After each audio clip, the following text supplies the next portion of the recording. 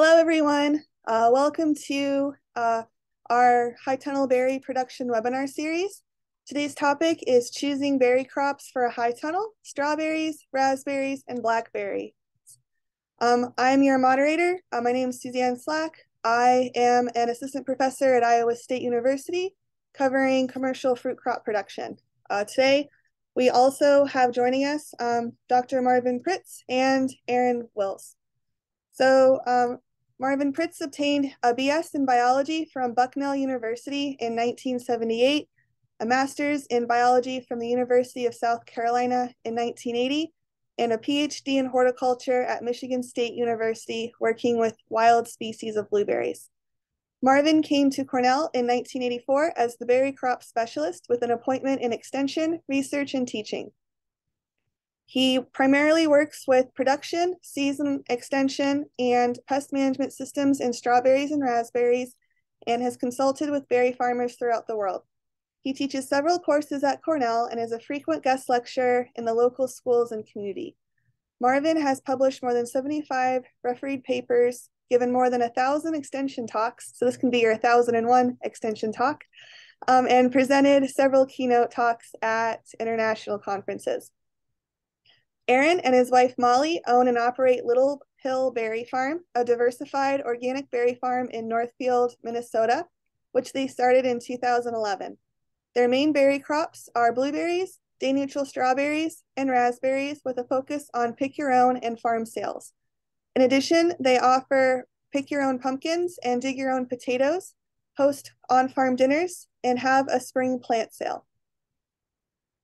So now that we've introduced our speakers, just a reminder that try not to unmute yourselves during the talk. And if you have any questions as we go, you can feel free to put them in the chat or save them till the end. So with that, we're going to hear from Marvin first, and I'm going to turn it over to him. Thanks, Suzanne. Good afternoon, everyone. Let me get this up here.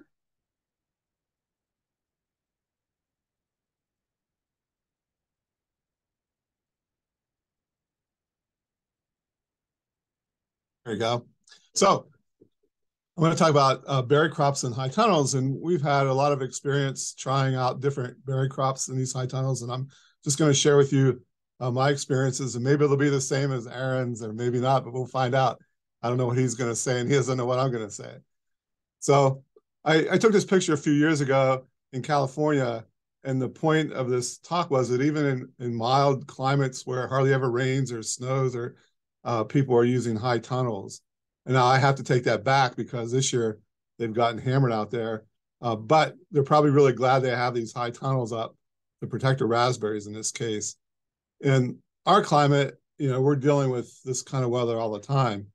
And these tunnels give us protection from the rain, they extend our season, reduce wind damage, frost damage, winter damage. So we have a lot of reasons to use them here. Probably more so than they do in California. And I would say that California and a lot of places around the world, Spain and so forth, they're using tunnels more than we are in the Midwest and Northeast.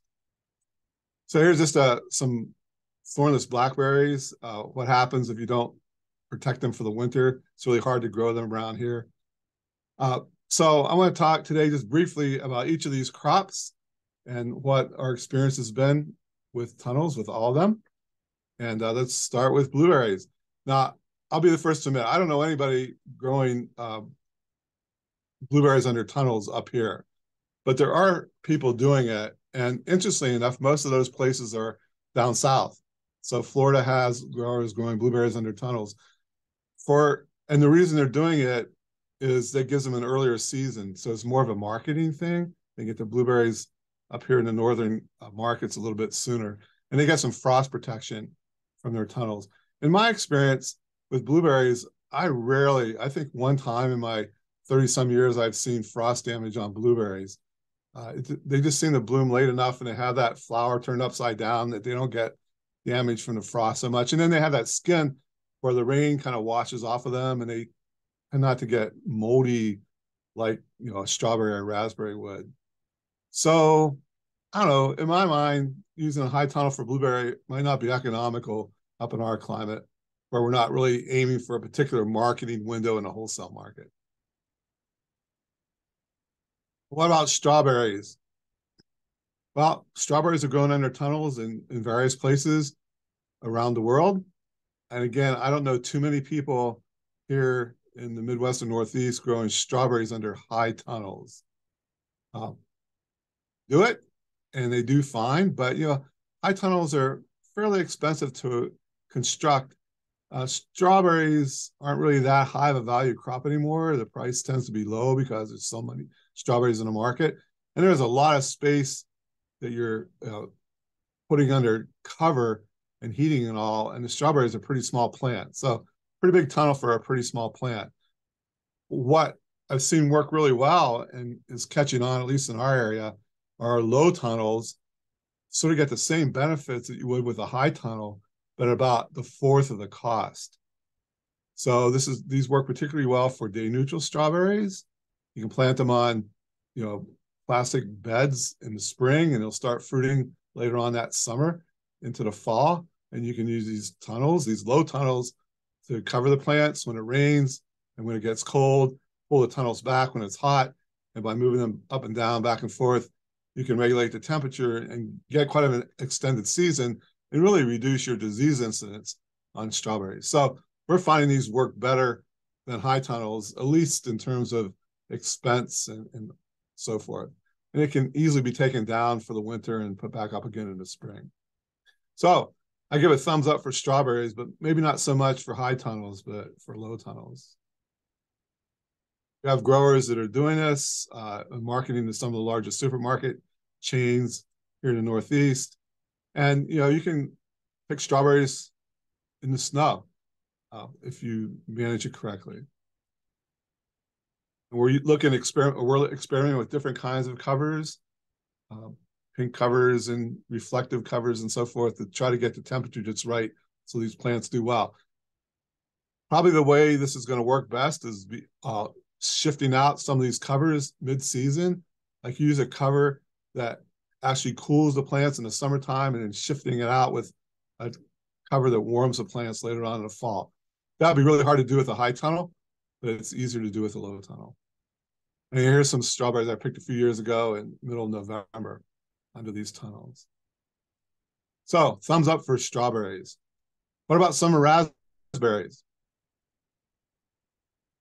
Again, people are using these tunnels for summer raspberries. These are raspberries planted in the ground, covered with a tunnel. They come on early. The fruit quality is high. The yields tend to be higher than they are out in the open field.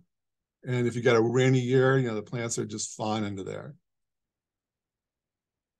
Just a few pictures of some farms around here that I've taken photos of. In this case here, it's like a hay grove tunnel, but a lot of people are growing these under the standalone tunnels. One of the trends we're seeing with raspberries, summer raspberries in tunnels, is rather than plant them in the ground, plant them in pots instead. The advantage of that is that the pots can be moved in and out of the tunnel as necessary. So, for example, you can grow your summer raspberries in pots. You can move them into a cooler for the winter and then move them out into your tunnel at staggered intervals, so you spread out your season during the summer so they all don't come in at once. And that seems to be the trend now, is these potted plants that can be moved back and forth. So here's a grower in New York, growing them in pots. This is up in Canada. Again, you can see they're all grown in pots. They're all still in pots. So that gives you a lot of flexibility. Another option is to think about fall raspberries, like the double cropping raspberries, the ones that fruit in the primocanes. And how do they do? Well, we've had really good luck growing those actually right in the ground. So we plant them in the ground, they grow up with the covering on the tunnel in the summer, and that tunnel protects the plants from rain. And then we can drop the sides when it gets cold if we need to. and we can pick right up through the fall. And raspberries love it, and the fruit quality is really high, yields are high, and I think it's a great way to use a tunnel. Fall raspberries. These aren't in pots, they aren't moved in and out, they're just planted in the ground. Normally, we get our frost around here. April 5th is our date of first frost in the fall. I'm sorry, October 5th is the date of first frost in the fall. And so if you have raspberries in the open, after October 5th, they're done. But here in these tunnels, you can keep on going. You can go into November.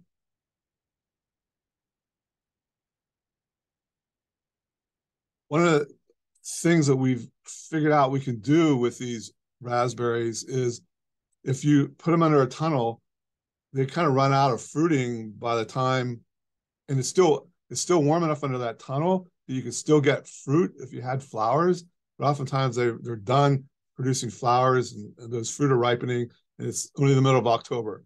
You have some time left where you wish you had some fruit.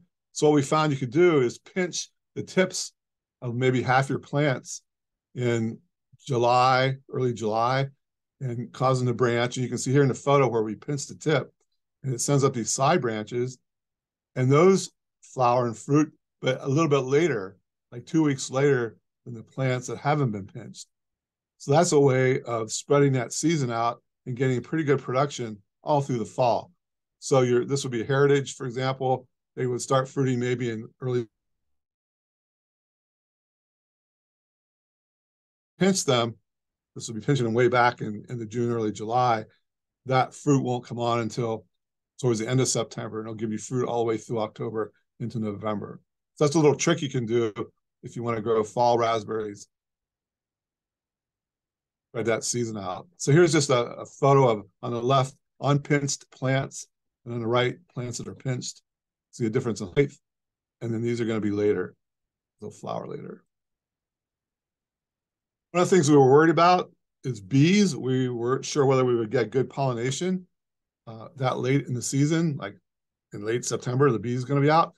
But we found out that, yes, the bees love those tunnels. And you can see this photograph, how many bumblebees are inside this tunnel. We don't have any hives close by. They're just coming in and finding that nice warm place. I guess they don't want to die either. They come in there and hang out, and pollination is really good. We get really good yields in mid-October from growing these under tunnels. And, that time of the year, you might get 1 or 2 nights where it gets really cold, but then like the next week or two, it's supposed to be nice again. You can put a cover over these plants inside the tunnel and get you through those 1 or 2 cold nights and then keep on going. So this was like November 5th, still picking nice fruit in these tunnels. Now, one thing I have to warn you about, if you have a tunnel that's completely covered year round and you grow fall raspberries in that tunnel, those canes are going to get really tall. So on the right, you can see how tall these are. Fall fruiting heritage raspberry plants. They're like 9 feet tall because they were grown in a tunnel year round. These out here on the left are grown outdoors, and they're sort of like the normal height. So what we found works best with these fall raspberries, if you want to grow them for fall alone, is don't put the cover on your tunnel until June or July. If you put it on really early, yeah, you'll bring the crop on early, but the canes get really super tall and it's hard to harvest them all. So we wait until early summer to put the cover on, and then we get decent sized canes and decent sized yield and so forth.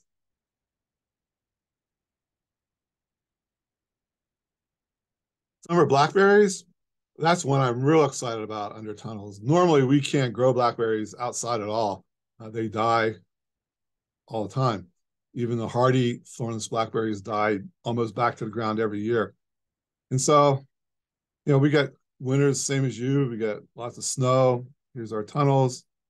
And inside these tunnels, though, are blackberries.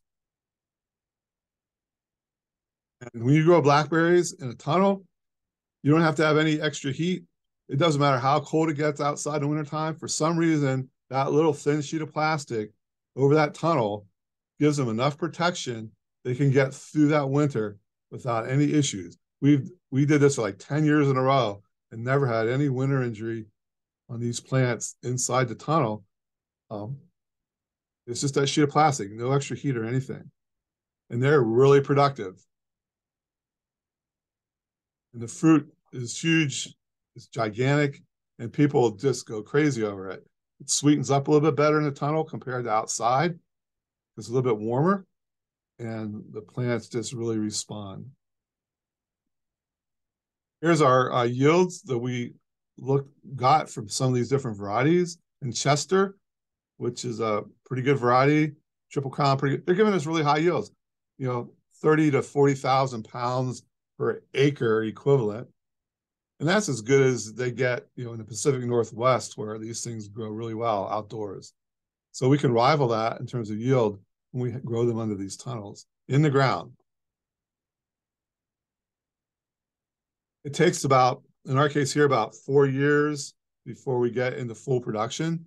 So it's not something you plant this year and expect to get big harvest next year. It takes a while for these plants to grow and establish. But once they're established, they just keep on going and really, really productive.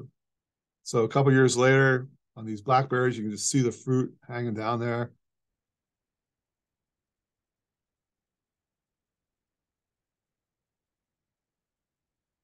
Played around a little bit with different ways of trellising these things to keep them from falling on the ground, and maybe spreading them apart a little bit to take advantage of the light in a V before we harvest. But anyway, I give a real big thumbs up for blackberries. I think there's a lot of potential there. There's not a lot of local blackberries on the market. And here's a way you can fill that market niche with some really good fruit. Chester and Triple Crown. The last thing I want to mention are primocane fruiting blackberries. These are relatively new. They're like the primocane fruiting raspberries. The canes come up in the fall, and they come up in the spring. They flower in the summer, and they fruit in the fall. And then you can just cut them down to the ground. And they've had real good luck with these. They were developed in Arkansas, but out in the Pacific Northwest, they're growing these things in the field and having pretty good luck. They don't have to trellis and prune nearly as much as they do with the regular summer fruiting blackberries. So I thought, hey, let's give them a try. Let's put them in a tunnel and see how they do. So here we got a tunnel full of primocane fruiting blackberries. Now, they're not quite as nice to work with as the thornless blackberries because they have thorns. But we played around with them to see if we get some fruit. And here they are. And we manipulated them 4 different ways. Like we pinched them, we tied them down to the cane and so forth. They flowered like you would expect.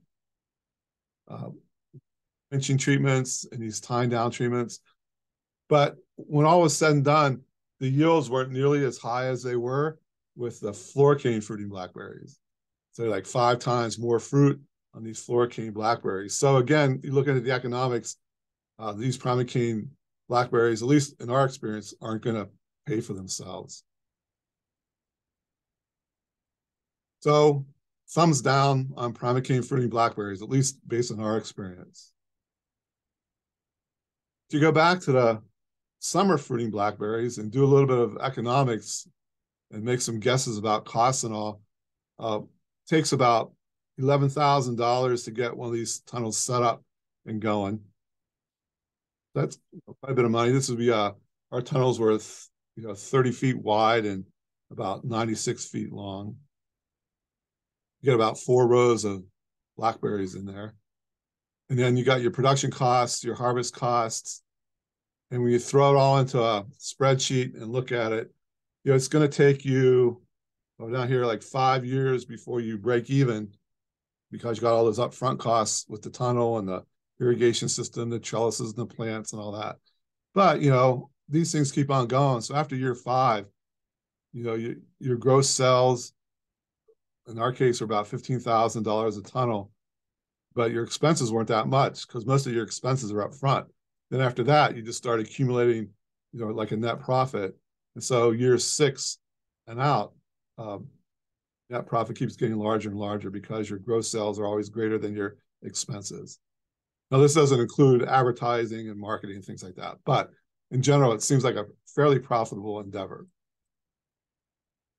So we put all this information I just shared with you in this high tunnel production guide that you can download for free. It's up here at the top is the URL, and you can copy that and paste it in and download it. And it goes into a lot of detail about construction and plastic types and varieties and things like that. But this is just a big overview of what we've done. So again, a big thumbs up for summer blackberries and raspberries. Those are the two that I think are most promising for these tunnels. Thumbs up for strawberries and low tunnels. Not so much for primocane fruiting blackberries and blueberries. So that's what I have to say. I'm anxious to hear what Aaron has to say. And Suzanne, I don't know if you want to take some questions now on mine or wait till Aaron's done. Let's see. Does anyone have any burning questions for Marvin before we switch to Aaron? If not, we can do them all at the end.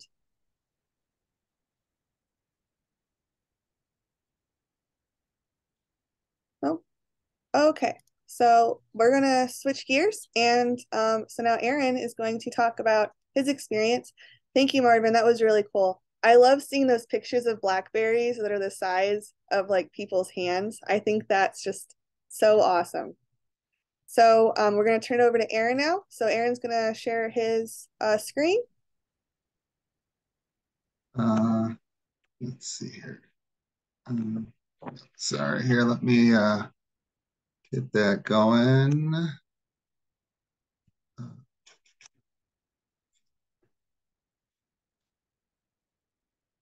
All right. Well, thanks, Marvin. That was really interesting. I loved hearing about blackberries because that's something I have been wondering about and don't know anybody in Minnesota who's growing. And so maybe that'll be our next tunnelberry crop. So yeah, I'm Aaron Wills. My wife and I have Little Hillberry Farm in Minnesota. I think just kind of for reference, we're zone 4A, maybe, kind of a little bit south of Minneapolis, St. Paul. So I'm going to start with my experience growing strawberries, and these are day neutral strawberries. So we have grown day neutral strawberries, I think, kind of all the ways you can in open field, using low tunnels, using caterpillar tunnels, which are, for those of you who aren't familiar, are a little bit more of temporary type tunnels, not quite as kind of beefy as high tunnels, usually not so big. And I would say that what we've sort of ended up with is growing in high tunnels and caterpillar tunnels. We found that growing in the open field, day neutrals, they just get a ton of disease in our area. Soft berries, they just don't hold up well with water. And so they really do need to be kind of covered and shielded from the rain. We did try low tunnels when we first started. And we just found in our area, we had a lot of problems with wind, with them kind of blowing over. Maybe it's just how we set them up. Also, just kind of from a labor standpoint, we had trouble kind of managing the plastic up and down during the season. We were just kind of busy with a lot of other crops. And so kind of how I started to think about it is I had time in April, for instance, to put up a caterpillar tunnel or set that up. And then I didn't have to mess around with the plastic anymore. It was just, they were sort of covered and protected. And that just kind of worked better in our situation. And so we've kind of transitioned to kind of a combination of caterpillar tunnels and high tunnels. I think some of the benefits of caterpillar tunnels is kind of similar to the benefits of low tunnels in that they're less cost. I'd say they're about half the cost of a high tunnel per square foot. Also, as an annual, strawberries, we don't have a great rotation crop in a high tunnel. We don't grow vegetables. We're just primarily a berry farm.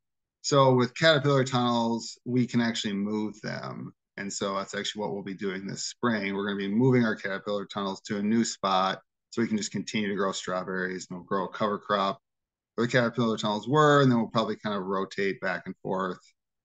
Whereas in a high tunnel, as you can see, here's a picture of our strawberries. We're going to grow them a couple of years in a row, and then I'm not quite sure what we're going to do after that. Our experience in terms of yield, just kind of for some reference, when we moved from open field into a protected environment, whether it be caterpillar tunnels or high tunnels, we pretty much tripled our yield. And so it was just a no-brainer. I think, at least for us, growing dangerous strawberries only makes sense in some kind of a protected tunnel. And what I would say we've seen with day neutrals is just an incredible demand. In Minnesota, typically June bearing strawberries were grown historically and are still the main time. And, you have like a 3-week strawberry season at the end of June, early July. Whereas now we're providing strawberries from July to usually like early November. And there's just a huge demand for local strawberries at that time. I'd say one advantage, in terms of comparing caterpillar tunnels and high tunnels is high tunnels you can extend the season longer, I would say, because of the greater air mass. We can keep it warmer overnight, and the caterpillar tunnels just aren't as kind of tight in that regard, so they just seem to get colder. But I don't know if that's necessarily worth the extra cost of the high tunnel or some of the other limitations. I think it kind of just depends on your situation. I did just want to kind of show our system of growing dangerous strawberries just really briefly, because I think it's a little different than what other people are doing. So we're using white on black landscape fabric in this picture. And so we burned holes every like foot. That's how we're planting them. And then there's drip tape irrigation underneath. I think the kind of white on black plastic is more common of what you see. But in our case, it just is really nice. We can kind of reuse this each year, kind of set it up one time, and it keeps the weeds down, which is obviously what we want, and also keeps the plants cool, because when strawberries do get too hot, they definitely yield a little less. And then here's kind of a picture of our caterpillar tunnel setup. It looks very similar. The tunnels are smaller and not as wide, so we don't have as many rows, but we're using this white on black landscape fabric as well in here. And yeah, just a picture of the berries. They get really high quality, beautiful berries in protected tunnels. I guess moving on to raspberries. This is a pic. We are growing fall bearing raspberries in a high tunnel. The reason we're growing fall and not summer is basically just our farm and kind of the seasons that we have. So one of our main crops is blueberries, which we focus on in July. And so just from like a labor standpoint, having summer bearing raspberries just doesn't fit real well. We were looking for a crop that we could kind of add in like late August and September. And so I started to look at raspberries. Actually, high tunnel production guide that Marvin showed is actually what got me really interested in growing raspberries in a tunnel. I had heard a lot from growers in Minnesota that spotted wing Drosophila, it was a huge challenge in raspberries. And that was one of my worries about growing them in the open field. And I was curious if we'd have less pressure in a high tunnel. And the option, we could net it and do exclusion netting if we wanted to, if we had the tunnel. But then also the yields, just being so much higher. And so that's definitely what we've found. We actually are growing kind of side by side raspberries in a high tunnel and then outside as part of a grant that we got to sort of compare yields and kind of production challenges here in Minnesota. And so we found our yields in the high tunnel are about 2.5 times greater than what we get outside. And the season starts earlier, it goes longer, just greater yield, even just during the part of the season. For us, it has been true that we have lower SWD pressure. Why that is exactly is kind of a mystery. If it's the temperature is higher in there and they don't like it. I do also think there's something to the fact that we do use, spinosad occasionally and organic spray for SWD. And I think the fact that the plants don't get rained on, it makes me wonder if it doesn't get washed off, if it like the effectiveness of the spray is greater because the plants aren't getting wet in the dew. I don't really know if that's true or not, but that's one thought I have. Uh, and we're using a kind of a V trellis, also similar to what Marvin showed. Right now the canes are straight up. This is kind of before harvest. Earlier in the season, we have the V open to kind of get the canes more sunlight. And this is kind of like what it looks like. You're able to keep a pretty nice row, get a pretty nice fruiting wall using a V trellis. I would say also just because you just get so much bigger growth, you need a more heavy duty trellis in a tunnel that we found to just kind of like keep it managed so it doesn't go kind of overboard. Yeah, here's just a couple other pictures of the fruit. It's just significantly larger. I would say I've found, and you just have very little mold issues in the tunnel. Also, we have Japanese beetles in Minnesota right now, which have become kind of a problem, and they don't really go in the tunnel, which is also nice. So for whatever reason, we just have less insect pressure in a tunnel, which, as an organic grower is wonderful. One of the questions that I think whoever the organizers here of the webinar wanted me to kind of answer is if there's one I like better, strawberries versus raspberries in a tunnel. And I guess, I like them both. I mean, we're growing them both in tunnels and I think they're really great crops. If I could only do one, I would grow day neutral strawberries. Just because the demand from customers is just really significant and the quality of the berries, they taste so good.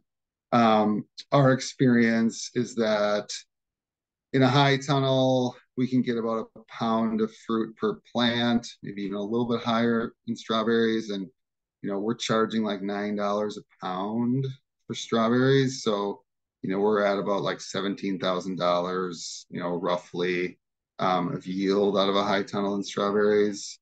Raspberries, it comes to about 12 or 13. So the economics are probably a little better about there's different factors there in terms of like seasonality and customer demand.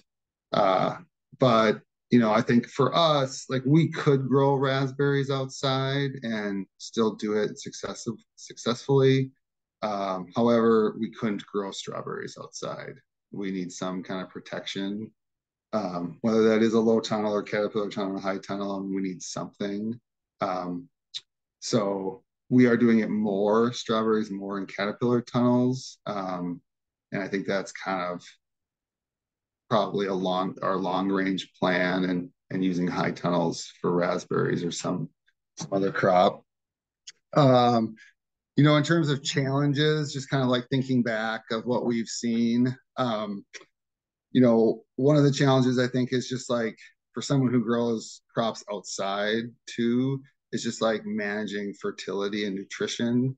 So, we weren't really used to that in the beginning. And so learning about like fertigation and how to provide nutrients through our drip system made a really big difference in the health of the plants, which is not something we were doing traditionally, just our outdoor rows. So I would just say if it's something you're thinking about, like managing nutrition and fertility is really important and how you're going to do that.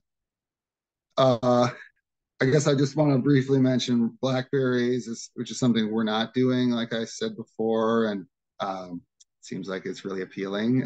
So hope to learn more about that. And that's kind of what I've got, and could be happy to answer specific questions that people have.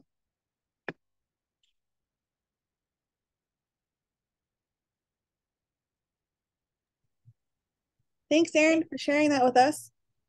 Real quick before we start questions, so while everyone's thinking of their questions for speakers, we have a poll that we do at the end of our webinars. So I'm going to post that, and if you wouldn't mind filling it out, that'll help us figure out what was good, what was bad, all the nitty-gritty details. So I'm going to share it now. So there's 4 questions. Please fill it out, and then we'll start with questions.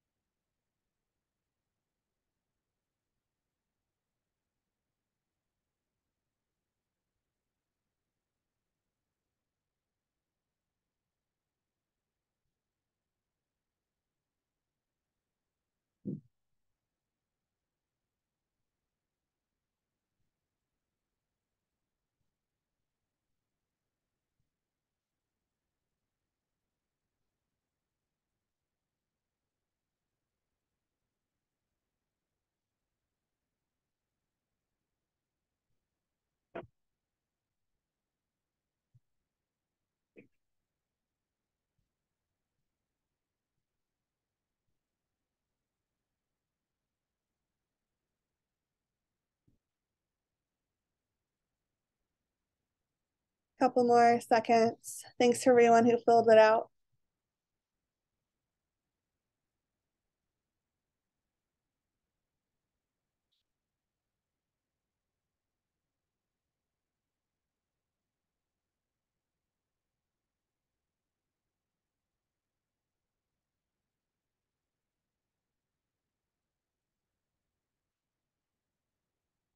Awesome. Thanks. So let's start with questions. So feel free to put them in the chat. So we have one here. Are there any variety recommendations for floricane blackberries in a high tunnel? We've had good luck with Chester and Triple Crown. They're thornless, they're productive. Triple Crown particularly tastes pretty good. So those would be the 2 that I would go with. I can't think of any other varieties that would be better than those 2 at this point in time.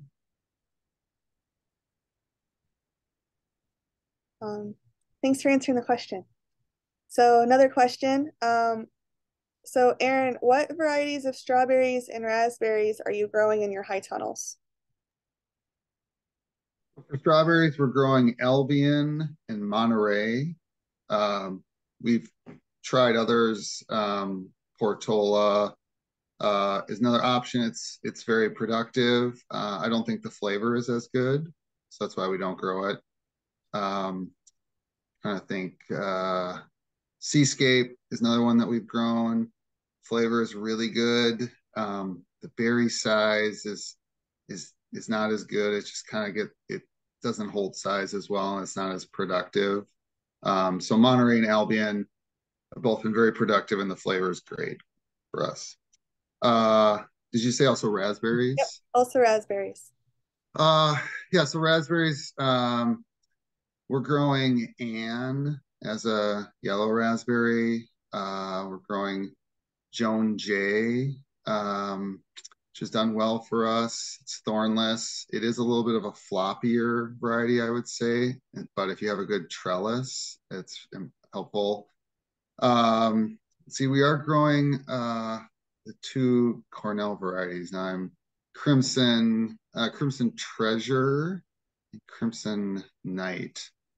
Crimson Night has been really good for us.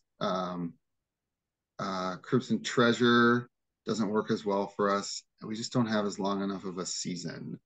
So the 2 that we like at this point are Crimson Night and Joan J for red. Marvin, do you have any thoughts on cultivars? I would agree that Albion, for us, has been the all-around better performer. Maybe not as productive as some of the others, but when you take into account, shape and size and flavor and color and consumer preference, it's at the top of the list, I think, for us. And Seascape's also really good. I would agree Portola is not quite as tasty as the other. Um, so are there, next question is about spotted wing, one of our favorite topics, small fruit topics. Um, how are either of you dealing with spotted wing? And if so, how Aaron mentioned his experience a little bit with controlling tunnels, but in general, how is it with controlling spotted wing in tunnels? I will say I've been to a couple of places where I could literally see the adult flies on the inside trying to get out of the tunnels on the netting. Um, so sometimes I feel it works really great, other times it does not, from my experience. But I'm curious about your guys' experience too. I think in general, there's fewer in a tunnel than outside. I think it's because it's drier in there, but you also have to really stay on top of the harvesting and not let the fruit get overripe. And because that's where they really kind of hang out and multiply. So, and it's really hard to spray inside a tunnel. We've played around with, hooking up like an irrigation system above the canopy so we could inject our insecticide through the irrigation system. It would spray down on top of the plant, so we wouldn't have to go in there and mechanically try to spray. And those things are all really tough to do. I think the best thing to do is keep the planting as thinned out as possible and keep the fruit harvested as every day or every other day. And then the other little trick you can use is put it in the cooler for a day or so, and it kills those little buggers. And then even though they're in the fruit, the consumers don't notice it. So those are my suggestions. Aaron, I don't know what you think. I mean, I think you're right on, Marvin. It is hard to spray in a tunnel. I would say so for like raspberries, I kind of alluded to, we definitely see quite a bit less pressure inside the tunnel versus outside. I mean, spotted wing in our area love raspberries. I mean, I think it's their favorite fruit. And it makes a huge difference how well you harvest. We harvest raspberries every other day, like clockwork, and you just gotta keep your field clean, and not have overripe fruit. We don't really have much pressure of spotted wing on dangerous strawberries. I don't really know why, honestly. It's never, we don't really do much for it. Again, we do harvest 3 times a week in strawberries and keep it pretty picked. So I would say we haven't seen as much. We haven't had as much of a challenge of spotted wing on dangerous strawberries. I would agree. We don't see it on dangerous strawberries hardly at all. We don't spray for it. We just keep the field picked. And I think they prefer raspberries more than strawberries. That's for sure. I mean, maybe it's because we have both raspberries and strawberries, and they just all hang out in the raspberries, and they just leave the strawberries alone. Have either of you noticed them? Like we just talked about they prefer raspberries over strawberries. Do either of you have experience with them preferring something else even more than raspberries? Or is that kind of like their favorite? I've not seen anything they like more than raspberries. I mean, blackberries are probably close second, but they just really love raspberries. Yeah, I would agree with that. I think it's raspberries.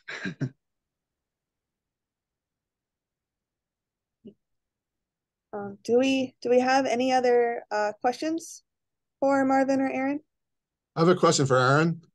So when you're growing your fall raspberries in your tunnel, do you try to close it down, say in April, to like really warm things up and get those canes started early, or do you still kind of leave the sides up and let the canes develop naturally? We close it up around April and start soaking the soil to like kind of wake them up and get them going. It seems to work pretty well from us.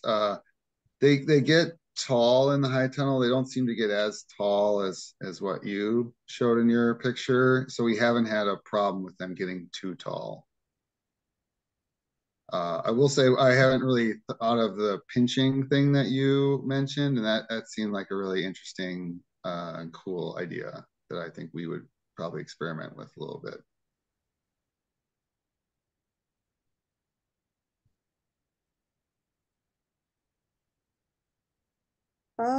Well, unless anyone else has a question, I think that was great. I can't think of any other questions that I have. The V trellis looked really cool. Your guys' cultivars recommendations were very similar to what I've seen other people do and have success with. So I will mention I love seascapes, but yeah, I wish they were a little bigger. They're probably one of the tastiest strawberries, but they're just so small. I did just remember, I forgot that we also grow Polana in our high tunnel, which is an earlier variety. And that's done pretty well for us too. I don't love the flavor quite as much, but it is very productive.